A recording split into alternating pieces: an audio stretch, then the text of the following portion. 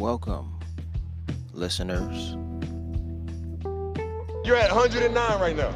I'll give Mike a call so we can get into a little catch-up conversation here. Let's give him a call, shall we?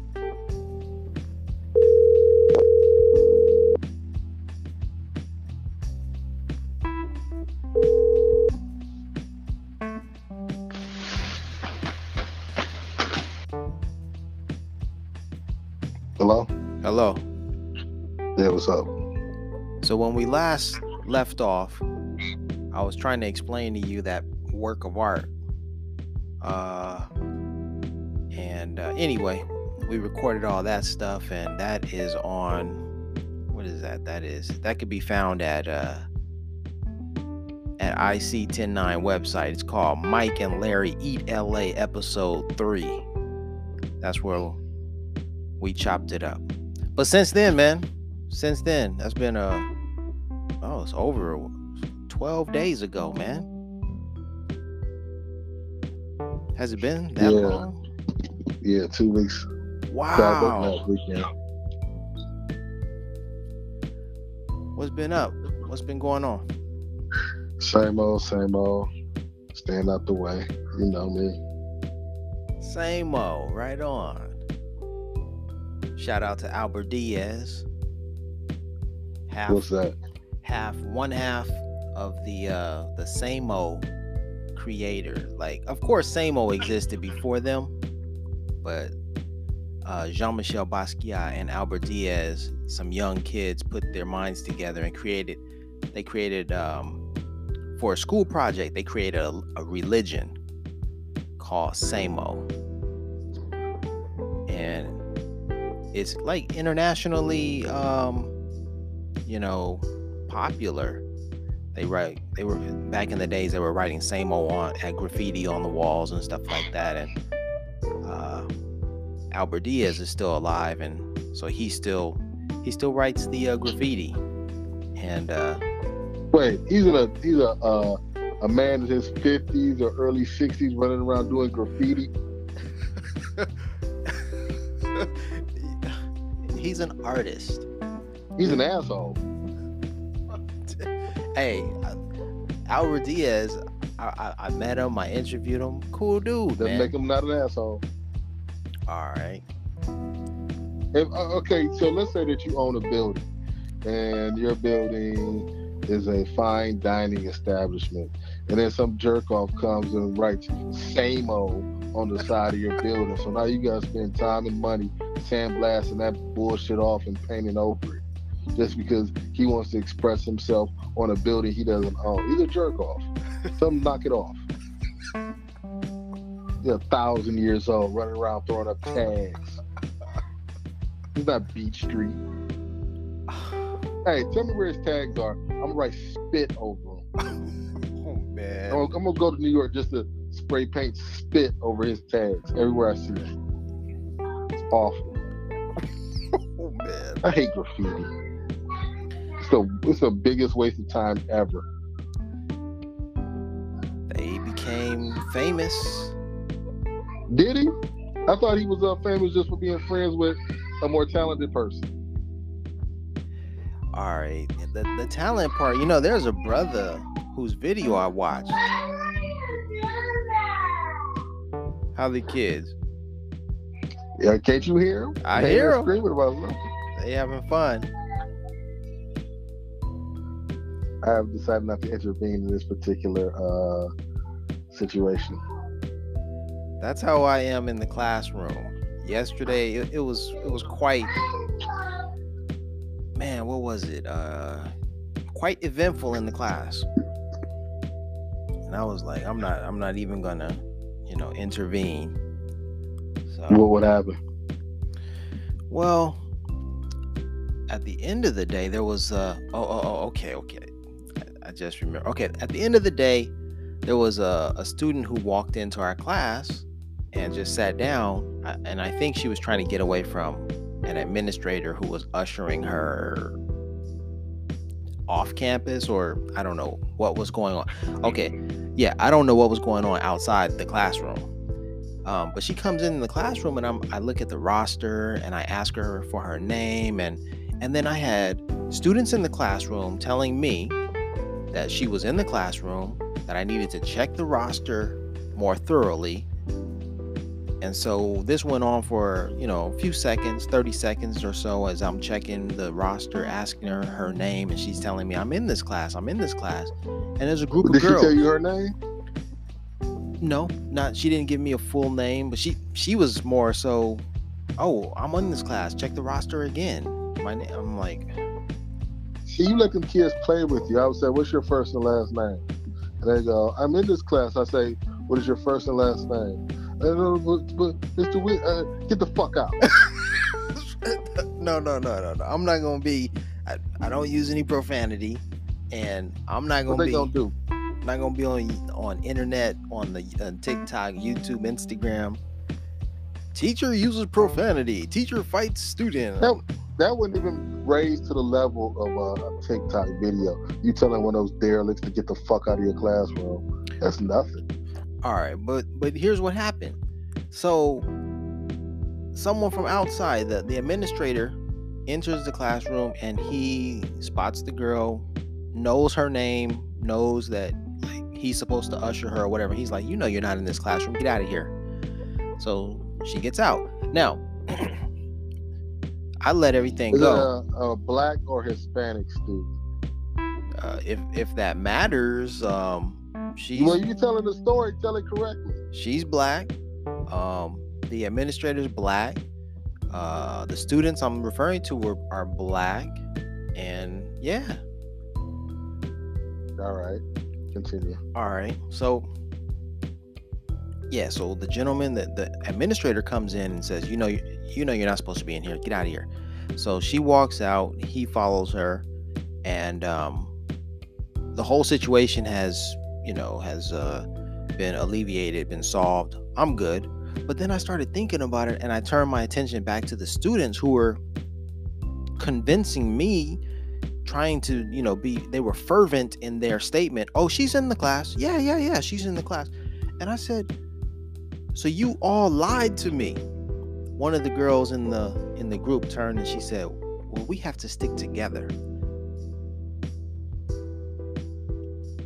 That's what happened. And I was just, flabbergasted, blown away.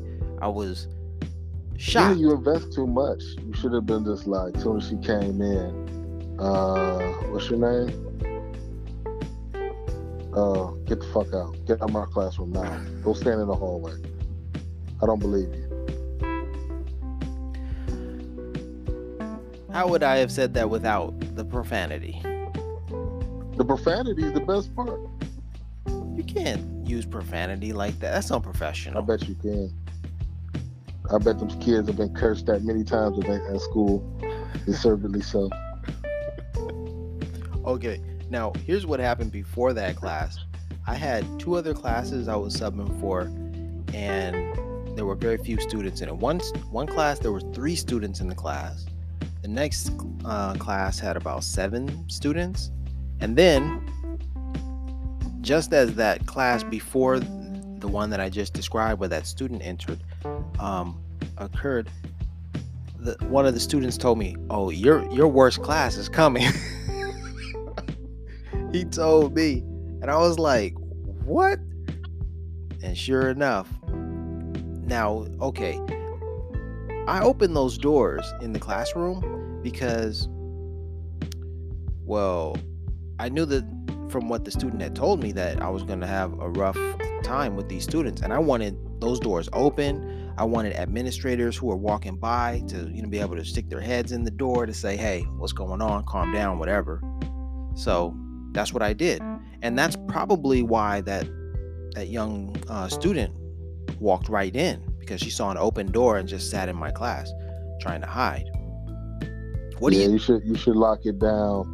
Like Attica, the moment that bell rings, lock it down. You don't want the administrators coming in.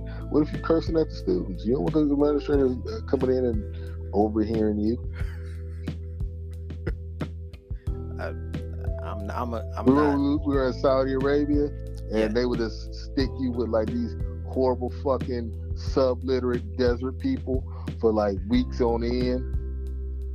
Cause like when I would go away for like, cause one of my kids would, I'll come back from maternity leave or whatever, Yeah. and they would say, "Oh, he's fresh. Let's stick him with the garbage for 2 weeks," and it'd just be shitty hour after shitty hour, trying to keep these derelicts awake that are getting put out the program. Right.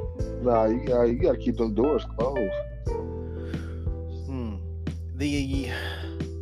I did bring up Saudi Arabia yesterday, and I told the students, I said, the one difference between the classes here in Los Angeles and those classes in Saudi Arabia are the fact that the students in Saudi Arabia were spitting on the ground.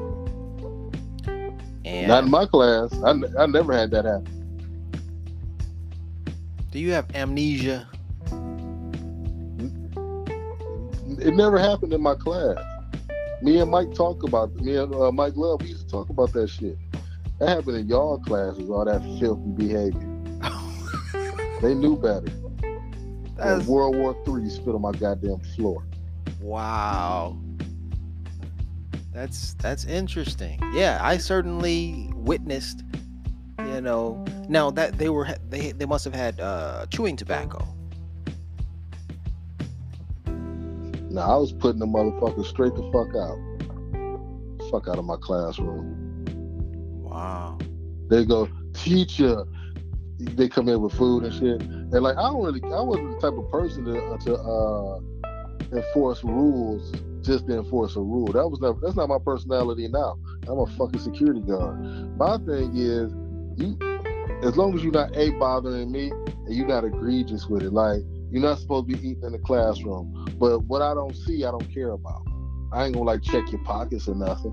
But if you're gonna eat in my fucking face, now get up and throw that shit in the trash. And they go, teacher, throwing food in the trash can is haram. It's haram, teacher. I'm like, oh, nah, he's super fucking Muslim. Throw that shit in the trash. Fuck you. Fuck your religion. It's haram not to listen to me.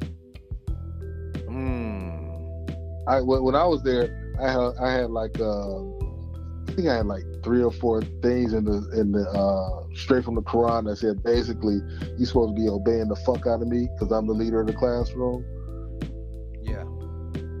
Right. And like the first word in the Quran is to read, and I was like, I'm your goddamn reading teacher. You're supposed to be listening to me above everybody else. Your whole fucking religion is about reading and writing and shit. Don't y'all take pride in memorizing that book? Every Muslim you meet, if you throw the Quran into the ocean, all the Qurans in the ocean, that's the only book in the world that'll come back because we memorized it all. Y'all niggas love talking that shit. But the first word is to read. So this is what we doing. That's an interesting little story about throwing the Quran in the ocean and having to come back because it's memorized. What was that dude's name? I forget now. Fuck, you remember they took the car away from me and Mike because we would never get it washed. So they made us write with shit. I gotta ask him what his name was. They made him ride with the Yemeni dude. The older cat? Yeah, what was that dude's name? Taha. Yeah, Taha. Yeah, we had to ride with Taha every fucking day and listen to fucking boring Taha stories. And I'm like, he like way the coon, because think about it, like he Yemeni. He like second, third generation Yemeni. No, he was born in fucking Yemen. He grew up in Yemen. He went to school in Yemen up through college years in Yemen. Wow. And he went to Detroit as an adult.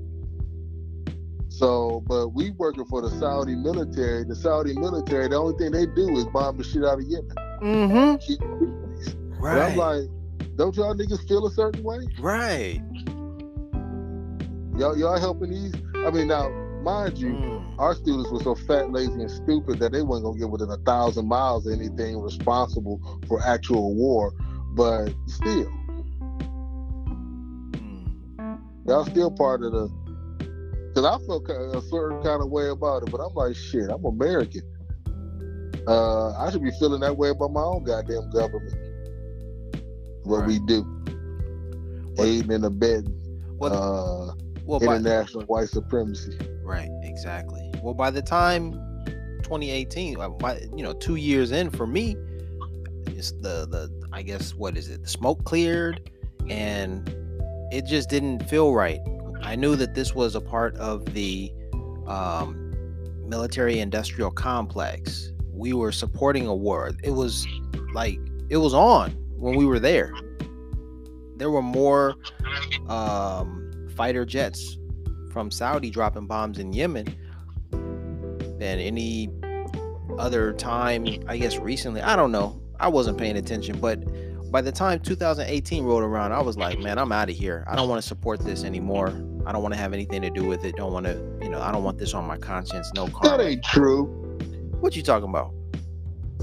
You got fired in November. They purged like 15 niggas. They got rid of you. That's all it was. You would have stayed. No. I wasn't fired. No, I mean, I think that it was I think I was talked into resigning, actually. Yeah, so they wouldn't have to pay you unemployment. Oh, they were riding me. I got into some little tiffs and some situations, and it was like, yeah, all the signs, the red flags were raised, and it was like, there's the exit door, Larry. Yeah, and then I wrote a resignation letter. Yeah. And when you went to go file for unemployment, it was like, this nigga resigned. Right. Well, he's fired. Right. You gotta pay him. You never write a fucking resignation letter. You always let them get rid of you. Because then they got to prove cause. Or just pay you. And if you would not have written it, and you would have just said, hey, it was the end of the contract.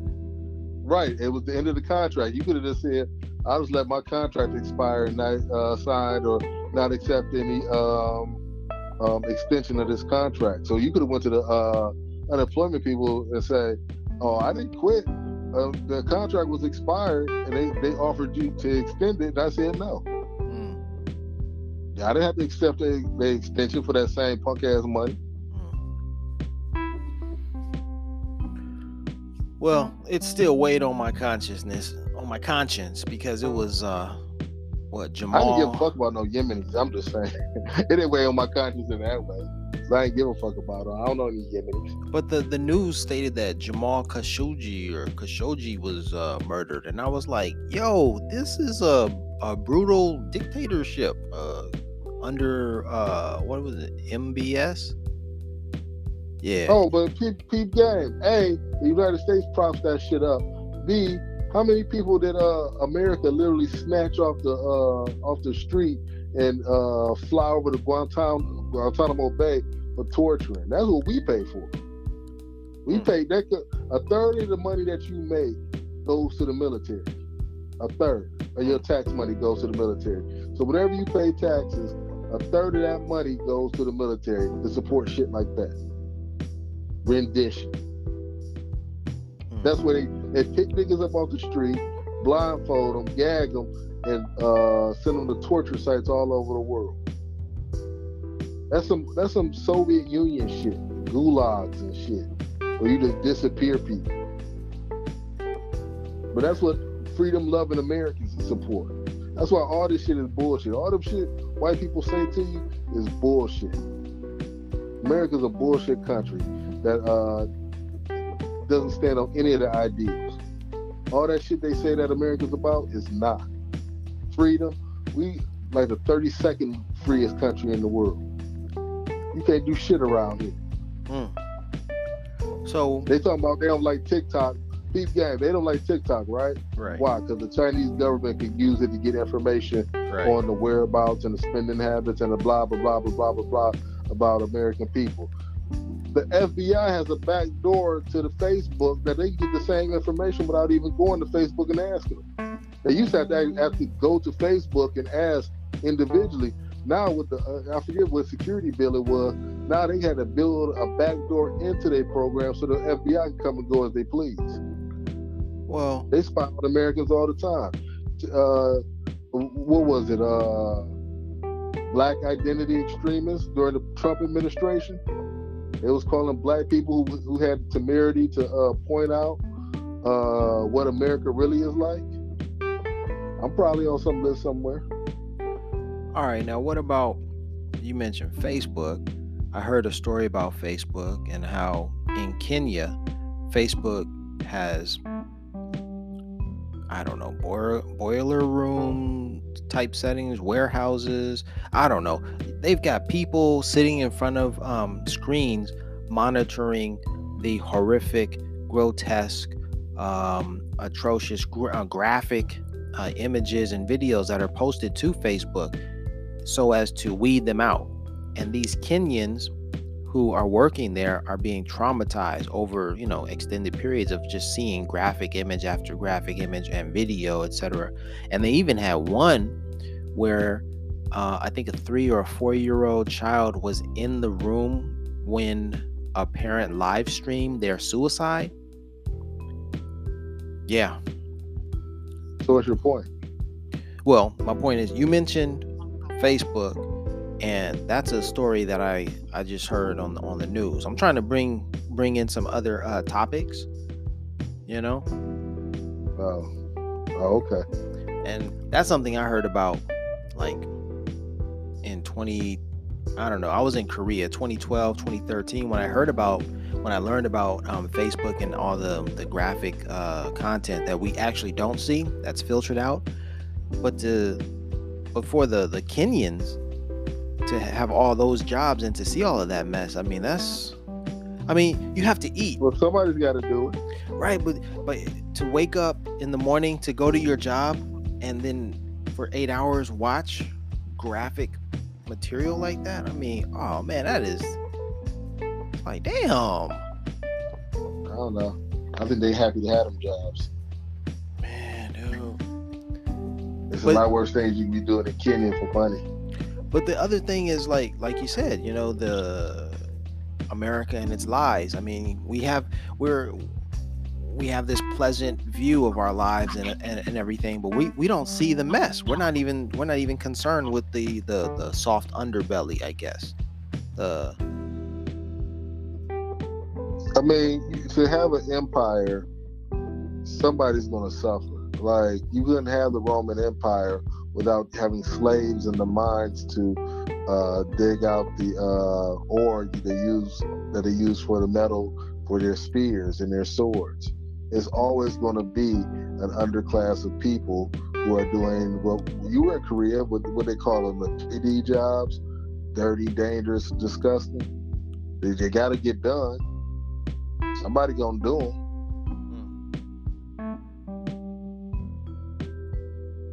All right, let me stop the recording and then we'll come right back and continue.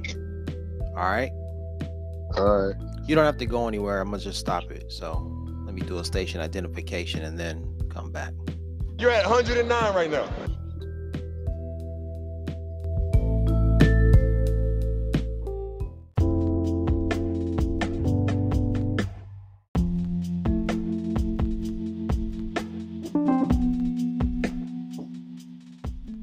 You're at 109 right now.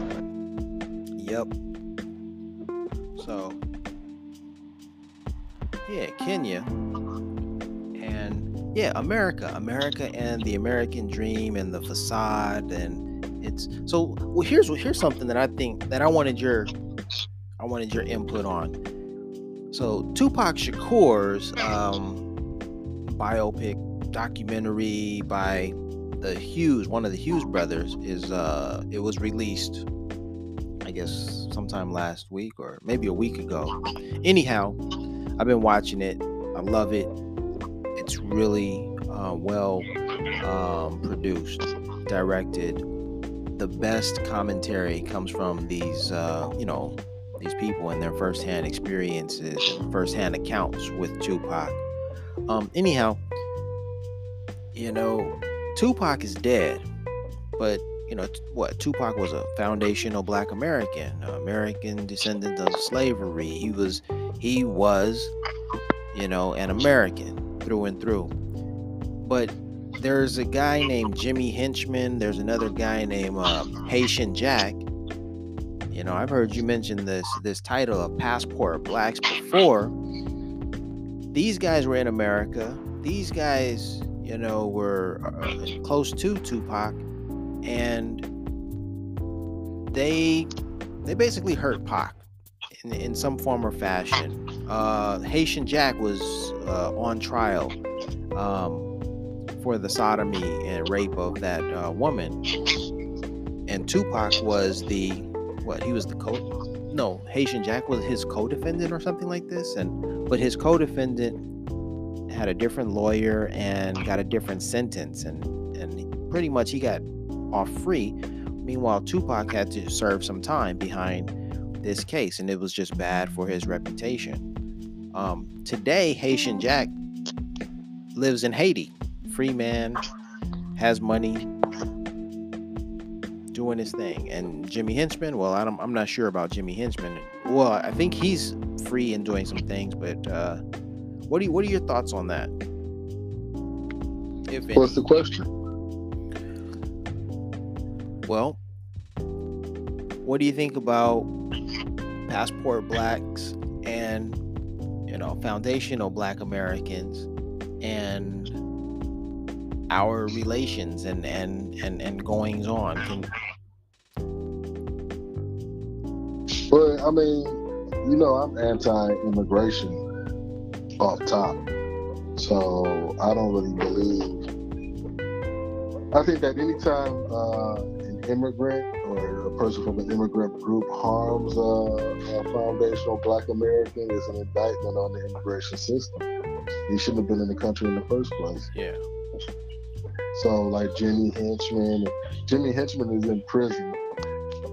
Okay. Right now, so that's good. But like, we have to pay for him and all of this. Oh, wait. And there's one other example. Shine, the rapper Shine. Yeah, another one.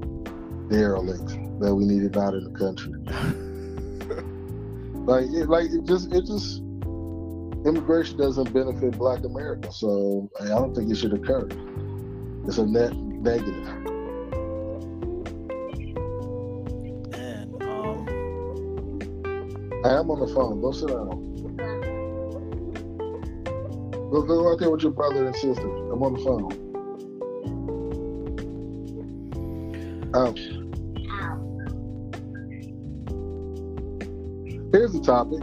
all right. So I was arguing with these broads on Facebook because I said that basically the new talking point that a lot of women have is they want a provider male, they want a man is masculine energy. Basically, they just want a dude to pay for things. They want to, in my opinion, they want to be able to go to work and then take all the money they make and just fuck it off on idiotic luxuries like pedicures and manicures and Louis Vuitton purses and crooked wigs or whatever else they spend their money on. All right. And my point was, I'm for provider males, provided that the woman is between 18 and 21 years old. She's thin, she's nice, she's childless, she's debt-free, and she's completely obedient. Those women I can see getting a provider male that takes care of them. These other women are just wayward 304s. What do you think, Larry? Man, I see your point, I think that there's just a lot of trauma and a lot of not misinterpretation, but there's a lot of misinformation. I don't think a woman should make any demands on a man if she's not if like you said, if she doesn't have that profile, leave the dude alone. See, my opinion is, I don't think like if I had to do it again, like I got married, I think my wife was like How old was my goddamn wife? 31, 32 maybe. I'd have to really sit down and think about her. But I don't think a man should marry a woman that's over the age of 20. Because what is she doing in her 20s? Well, Running around, throwing pussy around to random dudes. And then she hits 30, now she wants to get married. So she either has a vagina full of disease, a bunch of emotional baggage, or some other dude's kids. And most of these broads have 2 or 3 of those things. all right, wait. Some of them have all 3. Let's we're international here. We're international brothers. So from an international perspective, let's look at let's say if Mike and Larry if we lived in other countries. We have lived would in it be other like? countries. Right. And so, okay, all right, we're in Saudi Arabia. We're young, 17, 19-year-olds in Saudi Arabia. Are our counterparts, our female counterparts, are they running around having sex? No, and but guess what? They get married pretty young. Okay. Like, here's the thing. Depending on the family, depending on her personal level of beauty, she's getting married at 18, 19, 20 years old. She never left her father's house. She never been kissed. She never been seen by an outside male. Okay. She is pure as it can get. All right, now let's. In America, you marry some 30-year-old chick, she got 60 bodies. Who wants that? It's almost kind of disgusting. It's actually marrying an American woman is similar to marrying a prostitute in Thailand. If you just go body for body. And their behavior is so disgusting, they won't even fully discuss it with you. Ask a woman what her body count is. She won't tell you because her behavior is embarrassing to her. Whoa. If you stand on your womanhood and you run your panties or whatever slogan you got to talk about how you can be sexually free, then why you so not forthcoming with the number? And yes, I'm a stranger, so you ain't gotta tell me. But the dude you want to marry, he don't get to know the number. I knew my mother's number was 1. All right, so Saudi Arabia, South Korea, 17, 19-year-old in South Korea. What about that situation? Okay, so the South Koreans. A South Korean woman lives with her family up until the time that she gets married, if at all possible. Now, let's say she's from Busan and she got into Seoul University. Okay, well then now she'll go live maybe in a small apartment or whatever by herself or whatever. But they're not running into 30, 40 dudes over there. And as soon as she get done with school, she back at her daddy's house waiting on her husband. And they get married at 30 because it takes that long for the man to put together his resources to be able to afford a wife. But they got a plan. They got a way of going about this. Yeah. Our way is she should have her full. She gets to fuck off a full 12 to 13 years. And you got like celebrities endorsing this shit. Like Gabrielle Union was saying that to Steph Curry's wife. She shouldn't have got married so young. She should have been for what? Throughout history, most women got married between the ages of 13 and 15. I was having women arguing with me that 19 is too young. Too young to do what? But you wanted to go out and knock off the spring line of Kappa Alpha Psi? Is that what it was? You needed more time? Well, here's an example of how devolved American society can be. Like, I was in class and on the board, I was searching for an activity, a topic. On the board was a question that had been posed previously in some other classes. And I was just following up to get some ideas going. And the question was about human trafficking. And the question was something to the effect, what is human trafficking and what are the laws against human trafficking? There was a student in the classroom who raised her hand and told all of us that human trafficking was illegal, that you can get a life sentence, and she basically ran down what human trafficking involved. And then I asked her, I said, okay, well, dang, that's a lot of information. How do you know? She was like, oh, my uncle's in jail for life for, sex trafficking and what have you. And that was an eye-opening experience to hear someone have a first-hand account like that. Mike, you with me? Yeah, I'm listening. Yeah, you know what? They kind of changed that law when I was in Korea, because I used to go when you was in Itaewon, they had Prostitute Hill. Yeah. And they would stop you if they thought you were like soldier's age, and they would give you this. It was this like card, and they had the military rules on it against human trafficking. I forget like the subsection or whatever under the Uniform Code of Justice or whatever they call it. But it was like a whole section about like they could absolutely not be with a prostitute because any sexual contact was considered human trafficking. Wow. It was real weird. Well, yeah, but in a way, I'm kind of okay with that. Okay. I'm not really for the overreach of American rules and government and all of that.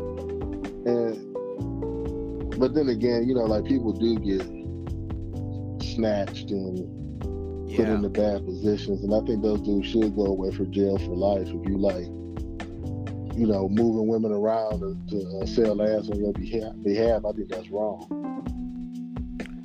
Yeah, and but then again, like regular old school pimping, I'm okay with too. So I'm sort of conflicted. I was listening to the pimp named Sharp on he had it was actually the Soft White Underbelly interviews, and Sharp was talking about his life, and he was talking about the American dream and how his life and the American dream, how there's such a disparity and such a divide. It's like that was all a lie. Well, when I was maybe I was like 20 or 21, I used to drive for this pimp. And my job was what do you...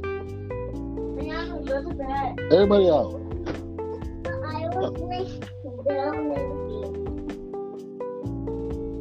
Alright, so I used to drive for this pimp, and my job was to pick the girl up, take her to the motel. Whoa. Make sure that... What? This is wild. Go ahead. I'm listening, but this is wild. Wow. Okay. Okay, so the way I got this job was it was either like the Free Times in Cleveland. We had like two alternative newspapers. It was either Free Times or the Cleveland Scene back in the day. And it was like an advertisement for like a driving job. So I called a dude, and my mother had died, and I got her blue station wagon. I just got it. So I called him. He was like, yeah, I just need you to pick up these girls and take them to the appointments or whatever. So I already knew what it was. Wow. So he was on the first night. I get up. It's these two black crackheads or whatever. They get in the car. I take them. It's this fat Arab dude or whatever. I come to find out that he owned like the local Great Steak Escape, and I'm in like the downtown mall. That was his business or whatever. But anyway, I dropped them off. They did what they do. They get back in the car. It was like, take us to the crack spot. I take them to the crack spot or whatever, and they give me a little tip, and that was it. And I did that for months. Woo. Then I figured out, well, I can just buy crack and sell it to them. And then, cut out the middleman. More profit for me. Man. I would get crack from my friends or whatever, and I would just sell them that crack. So it was more convenient. Oh my gosh, no, man. You did that? Oh yeah. Tupac, in his story, they were saying that Pac sold crack for like 5 days, and his empathy levels wouldn't allow him to, hurt his people like that. And that's what his buddy Ray Love said. And Ray Love had the same situation. He said he sold it for about 7 days, and then empathy. He was like, man, I can't do this. And what they said that really, resonated with me is that in a capitalist society, your empathy levels have to be extremely low in order for you to, I guess, prosper. Yeah, I mean, shit. What was that in the beginning of The Godfather? Behind every great fortune, there's a crime. Yeah. Yeah, it is. Somebody gonna get hurt. Cause like, oh man. For like, if you want to have a just society, then we all in small villages, bartering and trade. That's it. That's the fair way to do it. Whenever you're trying to amass excess resources and then hoard them, yeah, now it's gonna be a problem. Yeah, like they were saying, like, it was some scientist. He was saying, if we went to a village and there was a monkey who had 100 bananas and 10 other monkeys that didn't have none, we would say there's something wrong with that monkey. But under capitalism, he's acting appropriately. Right on. That's an apt analysis. And like, you can't have a man with $140 billion. Yeah. And because there's only so much money. So if one man has 140 billion, you got to offset that someplace. So you're going to have 20, 30 million people with none. 100 million people with none, with nothing. So every time Jeff Bezos or Elon Musk, they get another $10 billion, that ain't coming out of thin air. The pie doesn't get bigger. It only moves around. And our pie, like during the COVID time, they were saying that the top 1% got like 33% richer because they own everything already. And when you gotta sell resources, you gotta sell it to them. They're the only people with capital like that. Well, back to you. So your empathy level is low, at least for a few months. It's low. We all street people. I was damn near homeless at the time. I used to sell my plasma for money. I would sell my plasma, and then across from the street, it was on West 25th, and on the west side of Cleveland. There was a plasma center, and you would go there, and the girls would do the phlebotomists would do the plasma draw really slowly, because if they did it really fast, you actually made more per hour than they did. So they were like very vindictive, and they would like make you wait extra hours. So I would do that. The first blood draw a week was $15. Now, mind you, I don't know how much they got for that plasma, but I'm sure what I sold for $15, they probably made $10,000 on it. They made at least $1,000 on it. Wow. So, and the only people that sell plasma are poor people, poor black people, poor Hispanic people, poor white people. I ain't never seen nothing in a plasma center other than that. So you go to the lowest people in society to literally take their blood plasma for them. You pay them next to nothing for it. Like if you did it twice, I'll get $15 the first time. They give you a check too, by the way. These ignorant motherfuckers get the poorest people in society checks. But anyway, so sometimes I had a bank account, but some people had to spend like $2 or $3 just cashing this bullshit check. Wow. But anyway, the first one was 15 and the second one was 25, but you had to do it because you had to wait, I think, 2 or 3 days in between. So you would have to do your first one by Tuesday if you wanted to be able to come back on Saturday to get it for the same week. It was a whole thing. Or like Sunday, it was a whole thing. But I remember it was $40 a week. So I used to do that for gas money and shit. I survived for months on quarter crackers and a gallon of water. I learned how to eat on $8 a week and shit. So it wasn't about like exploiting these women. They was doing it regardless. All I was doing was providing a ride, just like the bus driver. Now the selling them crack part, you could argue that was exploitative, but Shit, people go buy beer to get through the day too. Does Anheuser-Busch feel guilty? People go to a bar. I know my uncle owns a bar. He got regulars that come in there every day for a shot and a half or whatever. People got to do what they got to do to get through. Wow. Especially, like, get me to the middle class and then judge my morals. If I'm in the gutter and I'm trying to survive, you ain't in no place to judge me.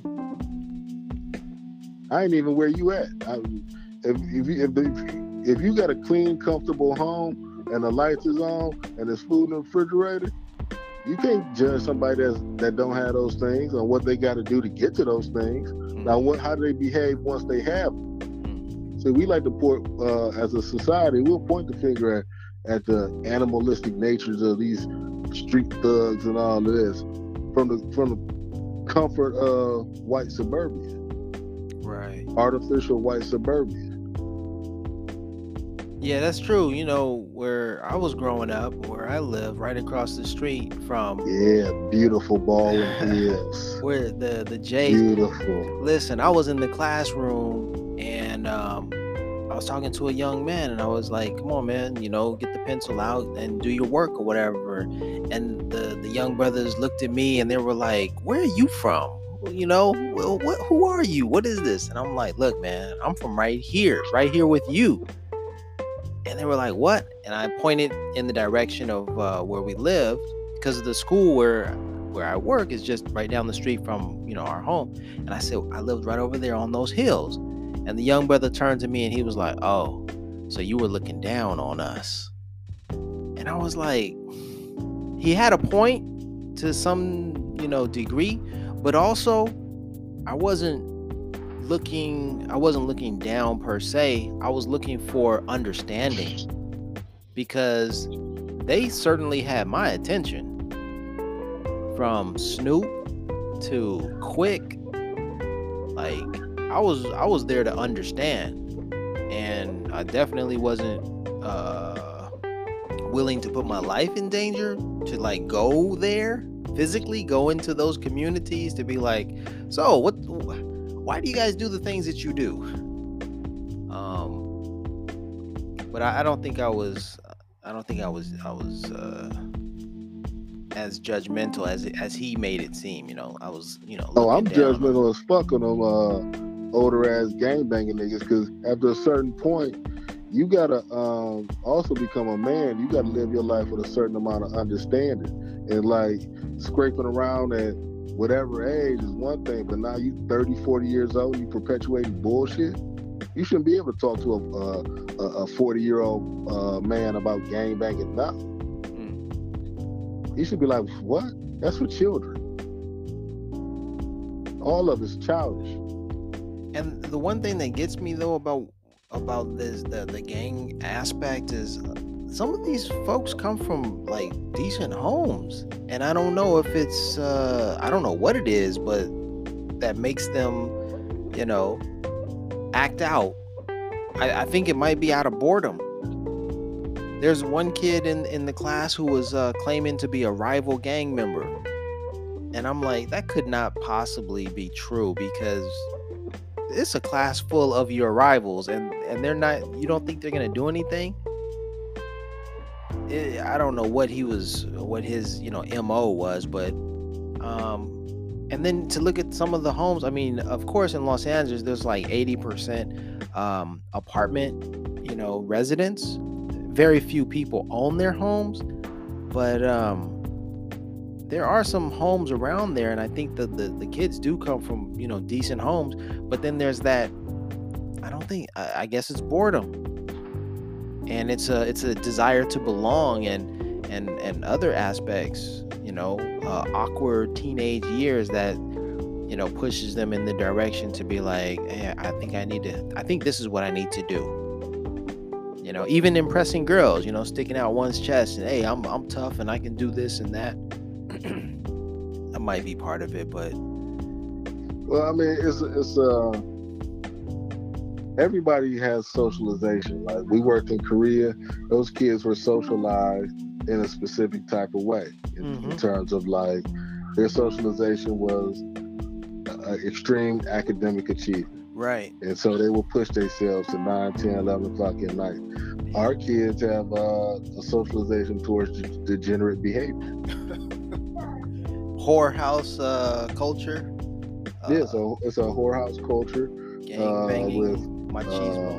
Porsche mothers and lack of fathers, and the fathers that and the mate selection of the fathers, because in our community we don't select for intelligence or hardworking or thrift or anything, and that is, you know, who the cutest nigga with the biggest dick.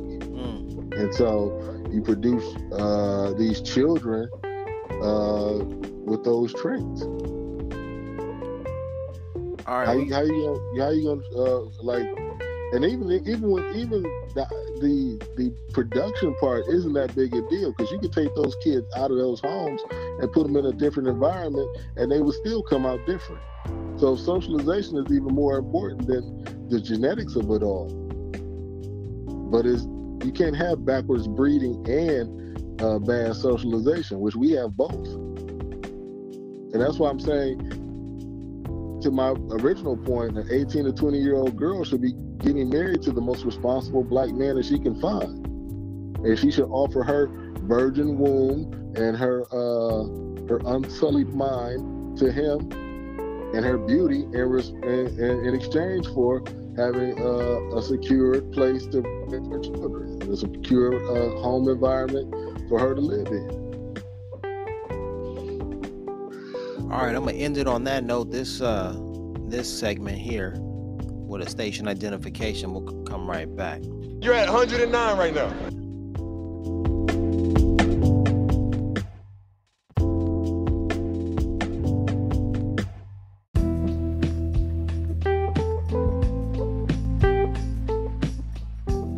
You're at 109 right now. Yo. Yeah, that's the record start initiation sound. Okay. So let's see, what else can we talk about? Lorenz Tate. Oh man, I'm getting a call. I'm getting a call right now. You hear that? Yeah. All right. Well, let me see what's going on. Let me see. I'm recording. I'm on the phone with Mike right now. You're recording now too, I think. Okay. Oops. Yep. Hey everyone, just wanted to pop in and say hello. Okay, I'm out. Peace, bye, deuces. Say hi to Big Mike. Hi, Big Mike. Hey, how you doing? I don't hear him. Oh, you don't hear him? Okay. Nope. All right. Well, I don't know if this is recording, so send me a message. And yeah, I don't know if your voice is being picked up. So when this airs, then it might sound as if I'm talking to myself. I think Okay. Mike's voice is up. So Okay.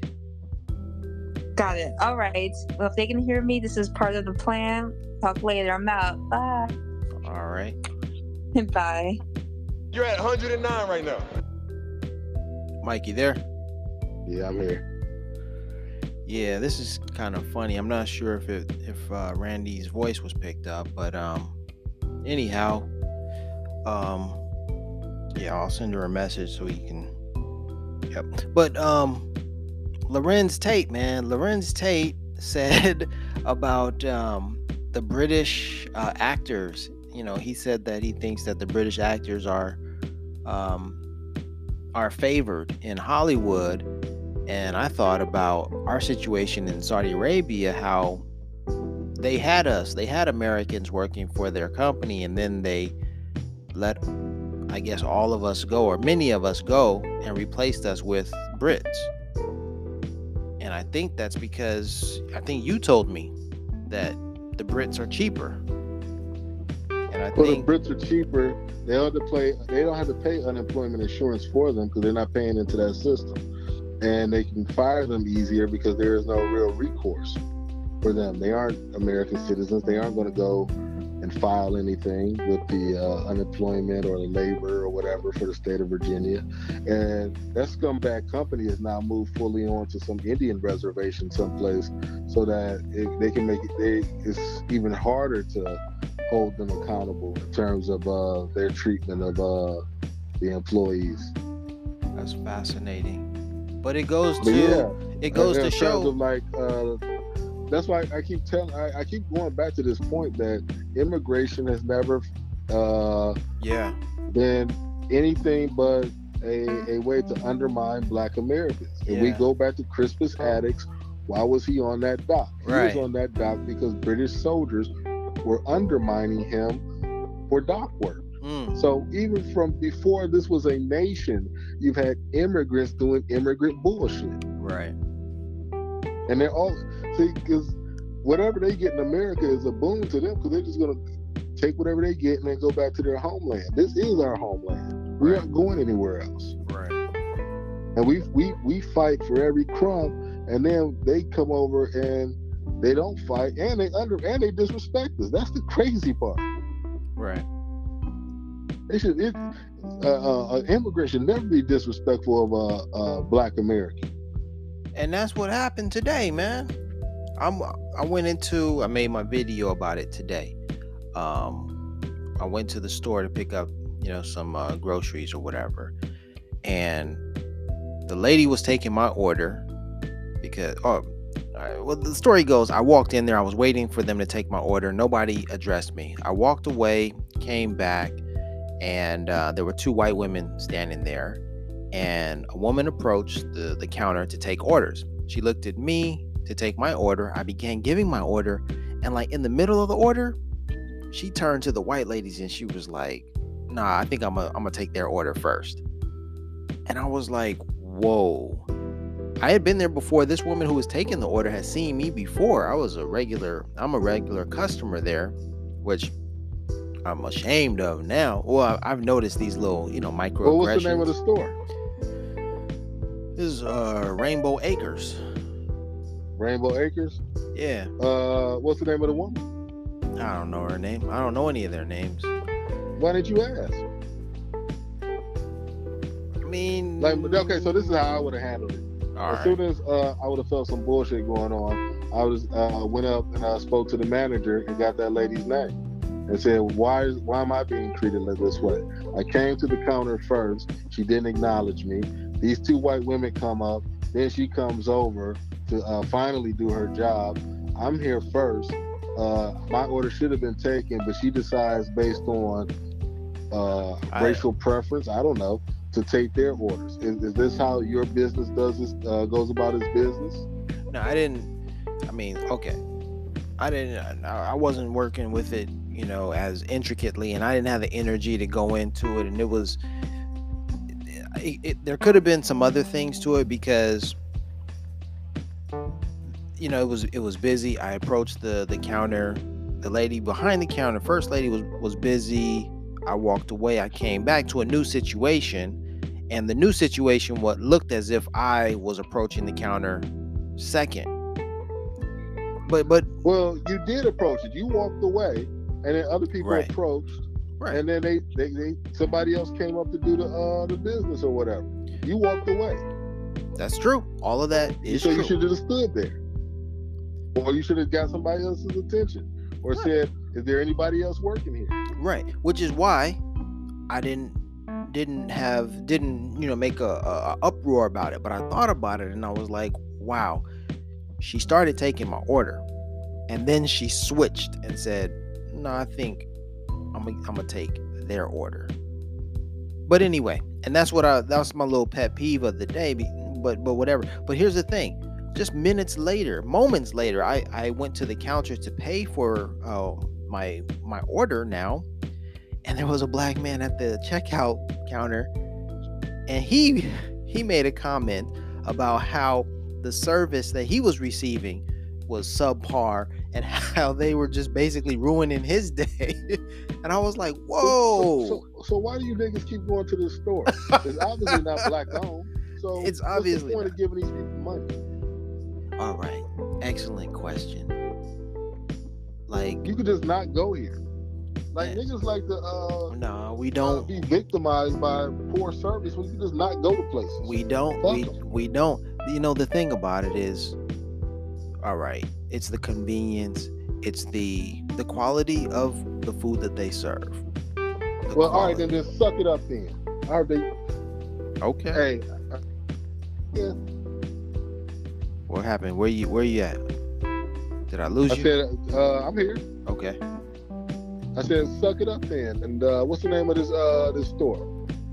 Rainbow Acres. Because I'm gonna call up the Rainbow Acres tomorrow morning. I'm gonna say, whenever you see a black person, write nigger on their order. Nigga 1, nigga 2, nigga in red, No, nigga no, in the blue no, shirt, no, no. nigga with the chucks on. That's That's cold. how. Hey, you niggas don't care how y'all treated when y'all spend money. So fuck it. Let's go all out. That's terrible. I love it. Hey, I would ask you your name. Oh, what's your name? Your name is Larry. Okay, nigga Larry.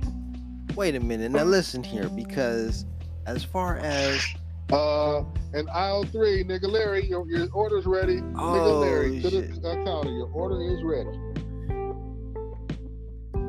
man, I'm just trying to get through my day. I want I some have no good self-respect. services. I want some. Woo. Hey, you let them treat you like a nigga in that store, not me. Man. I don't go to places that treat me like a nigga. First of all, you're gonna hear about it when it happened, and then I ain't coming back. Huh. Y'all weirdos. LA niggas is weirdos. Man. This is what I noticed. Y'all got that dumbass gang culture. Y'all run around trying to be half Mexicans half the time. Let them talk to you in your kind of way. On some old black and brown bullshit.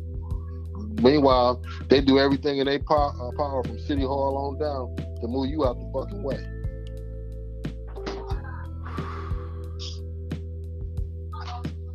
Then you wonder why you get mistreated all the fucking time.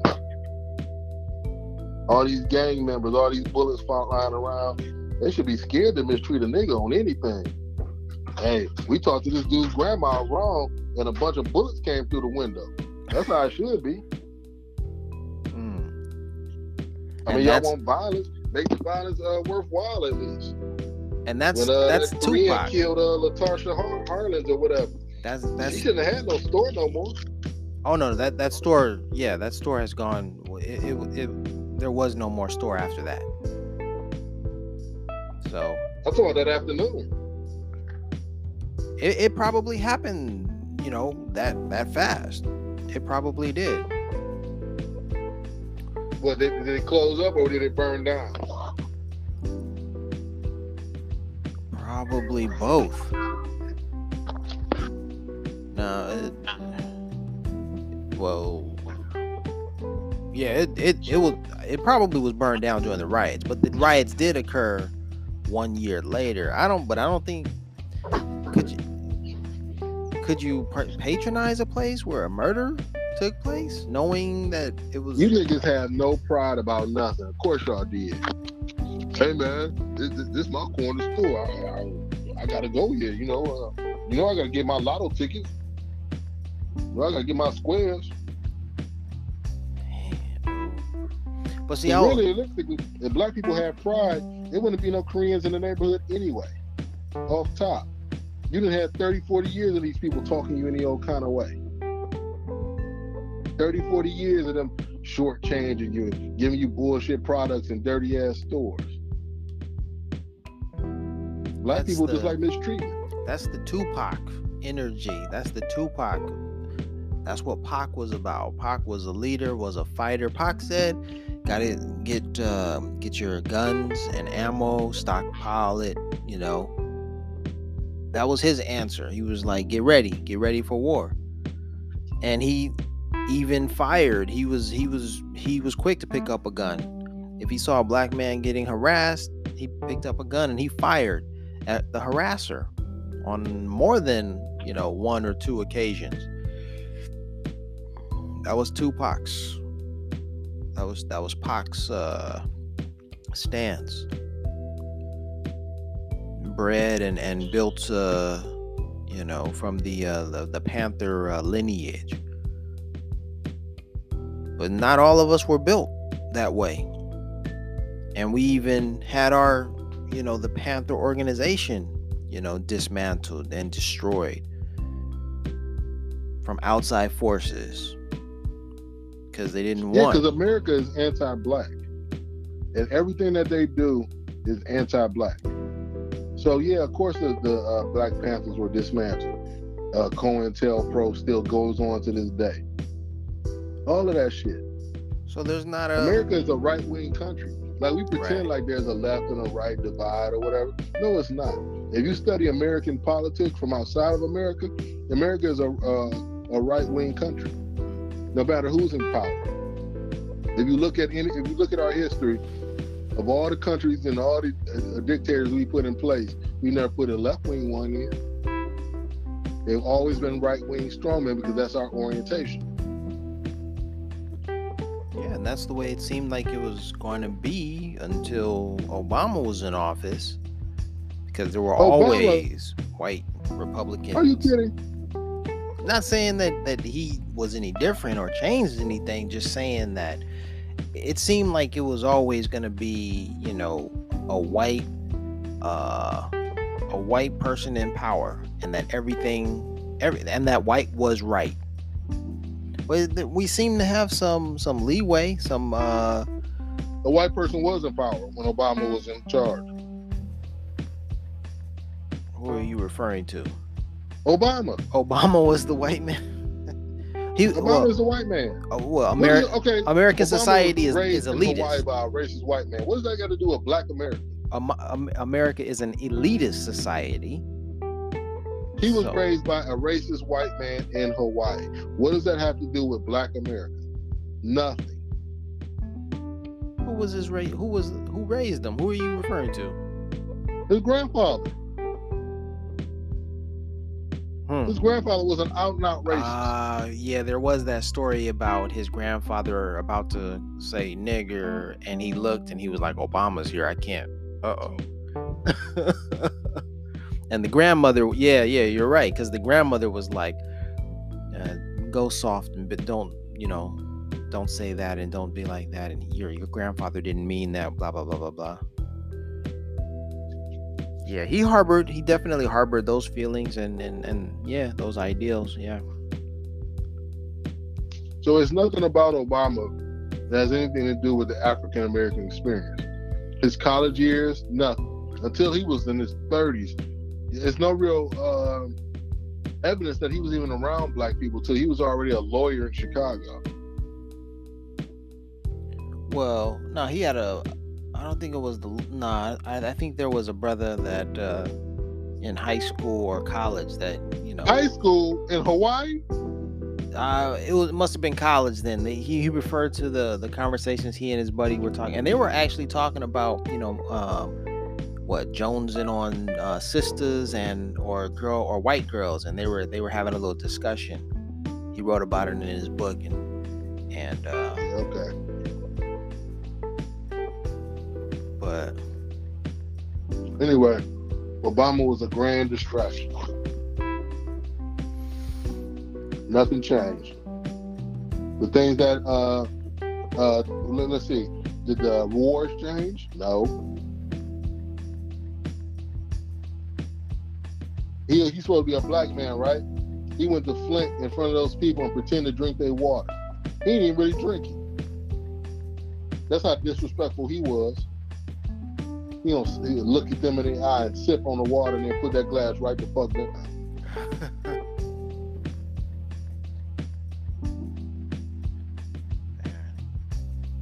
Y'all love Obama.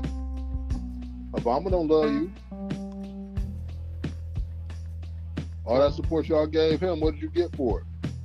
The gays got something. The Jews got something. The Latinos got something. What you get? All right, man. Now, that same Black man who was at the store today said that the reason why that cashier upset him is because he demanded a maybe a law enforcement or some sort of military discount, and she wouldn't give it to him because he didn't brandish his ID, but he said that he was already in the system. He was a regular customer, and all she had to do was check the system. Anyhow. And then he walked outside the door, and then I followed him after I finished, and I said, "Hey man, it's interesting that you had a problem at this store. I had a problem too. Black man, and black man." So you just mentioned about the gays during Obama's watch getting let's something. go back to this dumbass store. But no, but the point. I don't give a fuck about that nigga not getting 10% off for some desk job he had in the military a million years ago. Fuck that dude. But the point we both work in Korea, right? Yeah. Every nigga over the age of 18, even fucking BTS, worldwide pop stars, they got to go serve in that bullshit military for 2 years. Yeah. Everybody got to do it. Yeah. Don't nobody say nothing about it. Ain't no special discounts. Meanwhile, these dudes do advanced ROTC for 2 years, and they want somebody sucking their dick for the rest of their lives, scrounging around for discounts and shit. You got your car with you? Nah. All right. Leave it at that. But it's in the system. What this dude whining about? So he said bitch ass dude. He said he's a policeman. He does detail for celebrities, celebrity security and whatnot. But here's what he said, because you mentioned the gays getting their rights under Obama, et cetera, et cetera. So he was like, he just cut to the chase. He was like, and I tried to tell him about Tupac. I said, man, Tupac stood up for the brothers, and I saw you having an issue, and I had an issue in this store, so I wanted to stick up for you like Tupac and see what the hell was going on. And he just cut straight to the chase, and he was just like, nah, man, Tupac was gay. And then he went in and he said, all these celebrities and the whorehouse culture that is being spewed on Nicki Minaj, and he said Alicia Keys is gay, and he was talking about 50 Cent is gay, and he was saying no. He one of them niggas. I know. I was like, wait. I was like, man, everybody gay. I said, bruh, why are we talking about this? Suck a dick. I don't want to hear it. And I'm like, so why was you in the room while he was sucking dick? I wasn't in no room while he was sucking dick. Shut the fuck up, then. You don't know. Right. You don't know. And I'm like, you just speculating like the rest of us. So I wanted to help the brother, but when he started talking like that, I was just like, oh man, this is what the. And then I started to suspect that he wasn't who he said he was, and that he was just trying to get a discount. And I was that's like, all it was, because them military niggas love parading that ID card they get.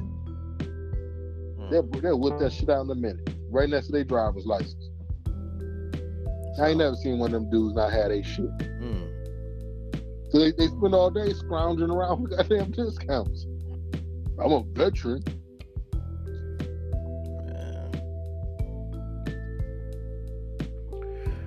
So that's what happened, man, at that store. And that brother disappointed me in the end. Well, y'all all disappointed, so it's all good. Gotta make a way somehow through all of the murkiness, and you can't change. How do we beat the system? We have to grow our own food. Then if we patronize these racist establishments. And there's a story that I read about or saw about today in Compton, where they had a community garden. The lot where the garden is being sold by the owner, and the owner who's selling it didn't tell the gardeners, didn't tell them. The community is going to suffer if the new owner decides that they don't want these people trespassing on their land or whatnot. If the new owner doesn't honor the agreement or what have you of the previous owner. And that's gonna Compton, right? In Compton. That's detrimental. That's detrimental to the lives and to the quality of the health and the food that these people receive from these gardens. Or fuck them niggas, because what Compton got? Bloods or Crips? Primarily Bloods, Pyrus. Not Bloods. Okay. No. They don't have Bloods. They have Pyrus. The Blood gang does not that pretty much does not exist in Compton. It's the Pyrus. The Pyrus are red, but they they are adamant. They make sure that you, yeah. Okay, whatever idiot nonsense street politics. These Pyru niggas have made conservatively how many millions of dollars between, let's say, 1980 and 2020 out of selling drugs in Compton? What would you estimate? Selling drugs, rapping, and other ventures. Yeah, whatever. Yeah. All the no. Let's just stick to illegal shit. How much money have they made doing illegal shit in Compton, inside the city of Compton? Would you estimate?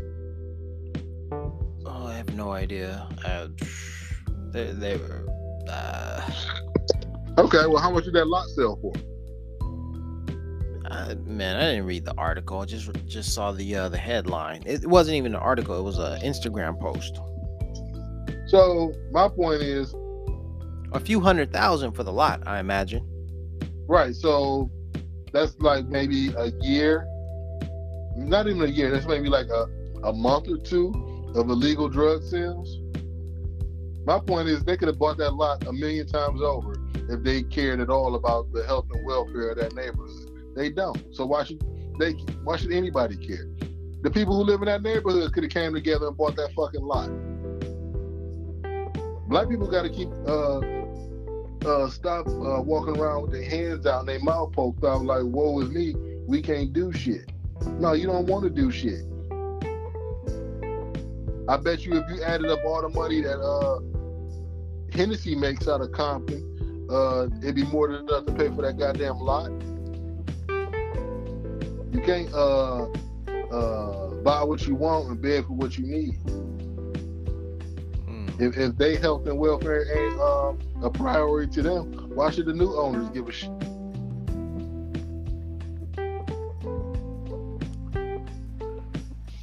But it's all business, do business.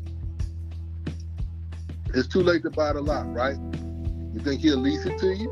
Right? So you can grow your fucking vegetables? No, you want somebody to give you something for nothing.